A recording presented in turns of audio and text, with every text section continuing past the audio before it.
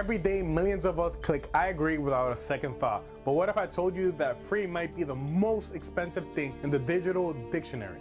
Welcome to the hidden economy of free services. Today, we're pulling back the curtain on what you're paying for when you're using your favorite apps and subscriptions. So stick around, because by the end of this video, you'll see your digital life in a whole new light. First off, when something is free, it's not because they're being nice, it's because you're the product. Every time you click share or swipe, you're giving away little pieces of information. And guess what? That information is like gold in the digital world. Companies take this info and sell it. They use it to show you ads or even sell it to other companies. It's like trading your secrets for a game or an app. But it's not just about information. There's also the cost of convenience. Ever notice how easy it is to spend money in these free apps? That's on purpose. From buying extra lives in a game to cool outfits for your avatar, these apps are designed to make you spend. It's like getting you hooked on candy, then sending you the whole store. Now, let's talk about the mind game. These apps are made to be addictive. They play on your need for fun, friends, and feeling important. Every like, share, or new follower gives you a little rush, like getting a high five. But this rush is planned.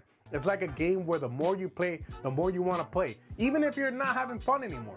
But why do they do this? Because the more time you spend, the more data you give them. And remember, data is their gold. It's like they're building a treasure chest with all your little pieces of information. Let's look at some real life examples. Imagine you're playing a game and suddenly you see an ad for a toy you were just talking about with your friends. That's not magic, that's your data at work. Or think about when you see an ad for a new show right after you search for it. That's because apps and websites are always searching, learning what you like. Now let's talk about what this means for you.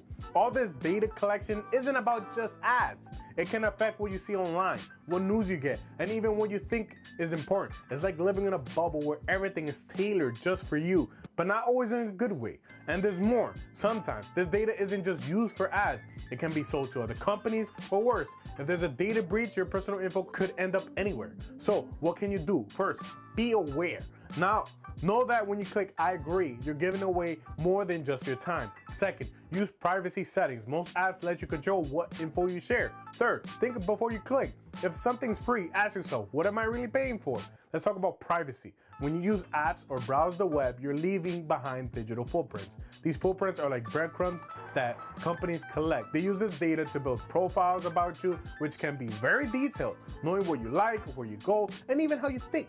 This isn't just about ads anymore, it's about predicting your behavior, which can affect everything from job opportunities to insurance rates. Now, the Spam Act and similar regulations are meant to protect you from unwanted emails and texts. But here's the twist. Companies can legally sell your data to others who might then spam you. This happens because when you agree to the terms and services, you might be unknowingly allowing your data to be sold. And guess what? This data isn't just for ads. It's used for targeted scams, where scammers know exactly what to say to trick you. So what are the dangers of this data selling? Identity theft. With enough data, someone could pretend to be you, opening accounts or even getting loans in your name. There's manipulation. Companies can influence your decision by showing you only what they want you to see, creating a bubble around you. There's discrimination. Your data might be used to deny you opportunities like jobs or loans based on predictions about your behavior or preferences. But what can you do? Here are some tips. Read before you click. Always read privacy policies. Look for what data they collect and how they use it. If it's too vague or allows selling data, think twice. Use privacy tools. There are browser extensions and apps designed to block trackers. Tools like ad blockers or privacy-focused browsers can help limit what you share. Be cautious about what information you give away. Do you really need to share your birthday for a simple game? Check your privacy settings on social media or apps. Dive into the settings. Opt out of data sharing where possible. Some platforms let you control who sees your information. Use strong, unique passwords and consider using a password manager. This reduces the risk of multiple accounts being compromised if one password leaks. Be wary of free services. If something's free, you're likely the product. Consider paying for services that promise not to sell your data. Stay informed. Laws like the CCPA in California or GDPR in Europe give you rights over your data. Know these rights. Exercise them. Think before you post. Once something's online, it's hard to take back. Think about the future implications of what you share. Educate yourself. Websites like the Electronic Frontier Foundation or Privacy International offer resources on digital privacy. Support legislation. Advocate for stronger privacy laws. The more people demand privacy, the more likely lawmakers are to act. Remember, your data is valuable. Just like you wouldn't leave your wallet laying around, don't leave your digital life unprotected. By being proactive, you can enjoy the digital world without feeling like you're constantly under watch. Stay safe, stay informed, and keep your privacy in check. Remember, your information is valuable. It's like your own personal treasure. Guard it. And when you're tempted by a free game or app, think about the hidden cost. Is it really worth it? Now, let's talk about some ways to enjoy apps without giving away too much info. Use apps that respect your privacy. Look for ones that don't track you or sell your data. It's like choosing friends who keep your secrets. And here's a fun fact. Some apps let you earn rewards by watching ads or doing tasks. It's like getting paid for your time instead of giving it away. But what about those apps you love that do track you? Try using them less. Set time limits. It's like having a curfew for your digital life. And always check the permission. If an app asks for too much, maybe it's time to find a new friend. Let's dive deeper into how these apps work. Imagine you're playing a game and suddenly it asks you to invite friends. That's not just for fun, it's to get more users, more data. Or think about how apps always seem to know where you are. That's because they're tracking your location, even when you're not using them. It's like having a shadow that follows you everywhere. Now, let's talk about the future. With more and more things becoming digital, like smartphones or cars, this data collection isn't going anywhere. It's growing. Imagine your fridge knowing what you like to eat and ordering it for you. That's cool, but it's also collecting data on what you eat, when, and how much. But there's good news too. More people are waking up to this. There are movements for digital rights, like the right to privacy. It's like fighting for your freedom in the digital world. Let's also talk about how you can protect yourself. One way is to use VPNs.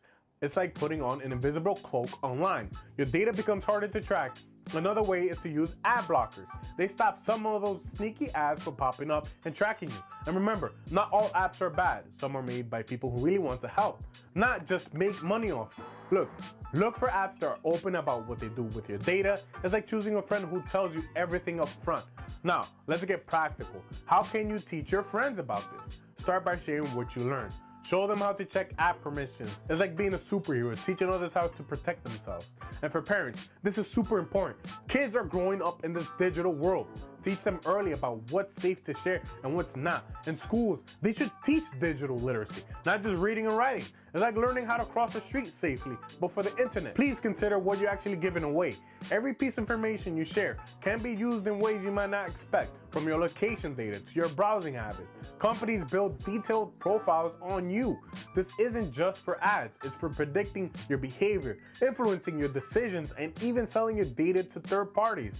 Now, why should you care? With enough data, companies can nudge you towards decisions you might not otherwise make.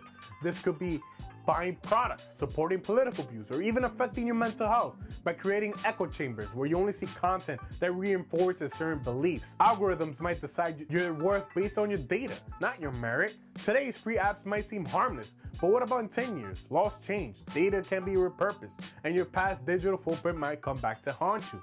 But let's talk about the flip side, the convenience. Free services offer accessibility. Not everybody can afford paid services. Free apps democratize access to technology, which is crucial for education, communication, and entertainment. Free platforms often drive innovation. They encourage developers to create without the immediate need for revenue, leading to new technologies and services.